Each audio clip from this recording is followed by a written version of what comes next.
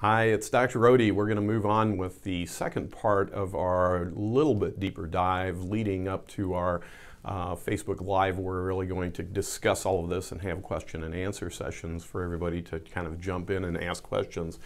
We worked through digestion. Today we're going to talk about elimination, because obviously once you digest food and your body breaks it up, you need to be able to get the toxins out. So why do I say toxins? Well, just the process of digestion with all those wonderful bacteria in your gut breaking down the foods. In that very process, you're going to produce toxins that you want to get out.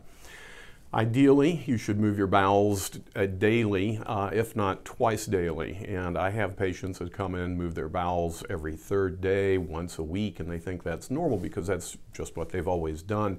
The problem is, then all those toxins build up inside and they start to cause side effects. And the number one side effect of all the toxins is, of course, inflammation. And one of the biggest problems I see is fibromyalgia, which is basically a statement that says your tissues are inflamed, and your question shouldn't be what pill can I take, your question should be how do I work on eliminating the inflammation or finding out what the cause of that inflammation is. So really working on getting your bowels to work properly is the most important thing you can do after you work on being able to digest the food. A nice way to look at this is if you look on the internet, there are pictures of what a nice bowel movement should look like, a nice little log.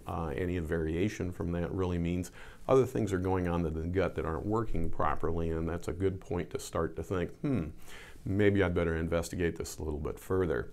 So elimination, very important, because we need to get those toxins out for your body to perform optimally. So we'll jump into the next topic in just a bit. See you there.